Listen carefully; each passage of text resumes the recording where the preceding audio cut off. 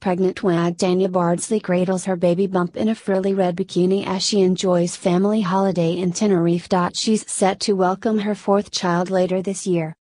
And Tanya Bardsley was making the most of some quality time with her family as she soaked up the sun during a holiday to Tenerife, Spain.